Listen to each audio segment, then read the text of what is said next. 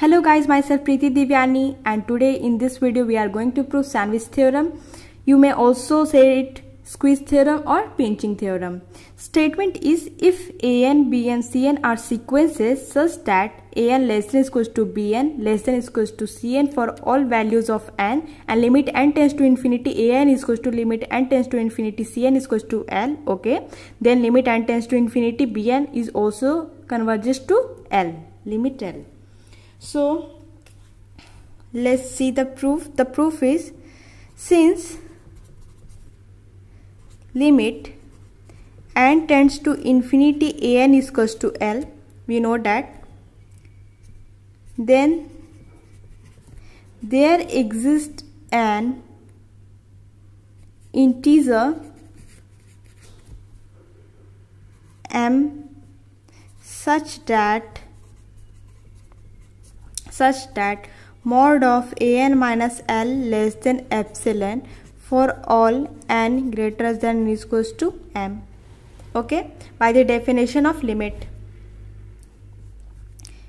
we can write it as l minus epsilon less than an less than l plus epsilon for all n greater than or equals to m. Okay, this is the way to break the modulus sign. Again, limit n tends to infinity cn is equals to l, then there exists a positive integer,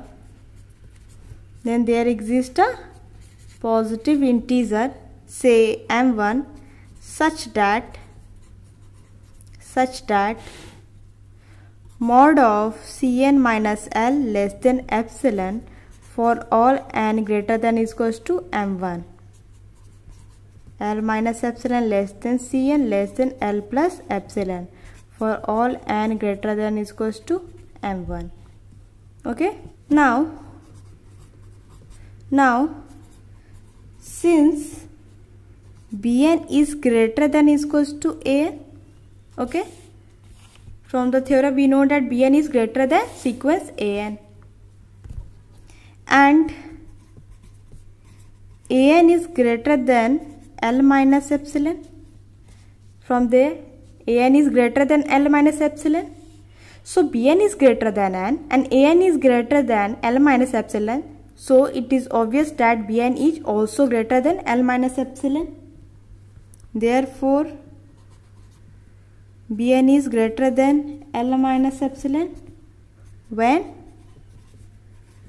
n is greater than or equals to m. From right there. Again, since bn is less than or equals to cn, from there bn is less than or equals to cn and cn is less than l plus epsilon for all n greater than or equals to m1. Okay, therefore bn is less than l plus epsilon because bn is already less than cn and cn is less than l plus epsilon.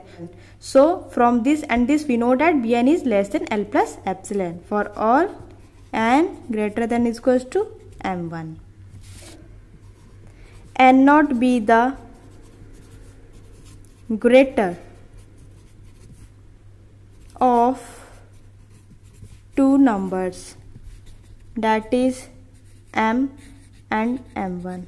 Okay, we take here m and another positive number m1, so n naught is greater than both the numbers m and m1. Then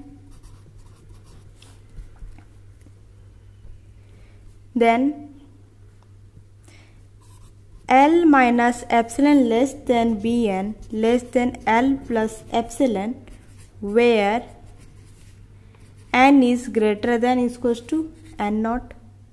Okay, thus bn tends to L as n tends to infinity, therefore limit n tends to infinity bn is equals to L, which is the theorem. And if you like my videos, please like, share and subscribe for more important theorems and proof. And you also check my description box. All the links are given below for important proofs and their theorem. And if you like my videos, please like, share and subscribe. And thanks for watching my videos.